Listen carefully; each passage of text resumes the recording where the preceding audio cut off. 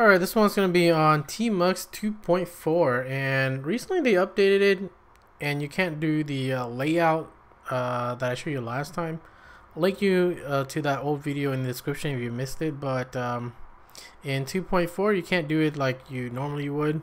I did talk to the developer and he said I think that's a bug or something, I'm not sure, and it might revert back to the way it was, which I like the way it was. But anyways, if you're on 2.4 at the moment, this is how you get the layout back.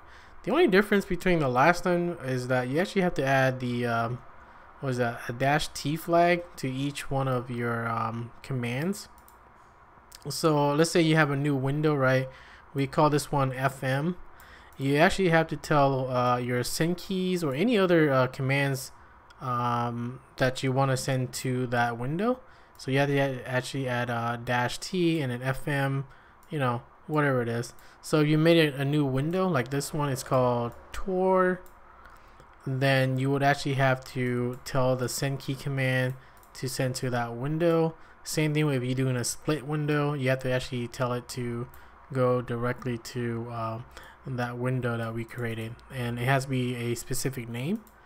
Anyways, that's the only way around it right now.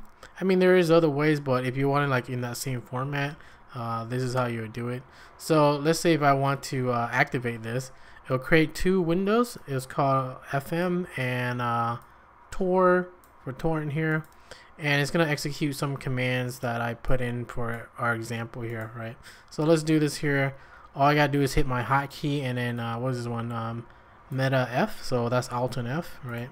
So prefix key, alt and F, and look at that, it'll execute our what is that, Pirate Bay script here, and I'll do some figlet hello world.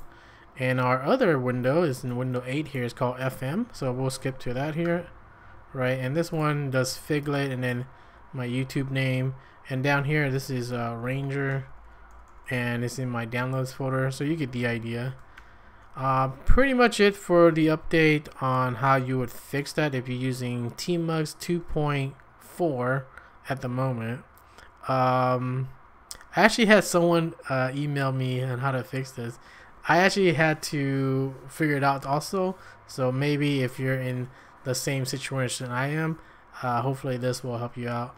That'll be it for this one. Tmux 2.4 users, that's how you fix that shit. That'll be it for this one.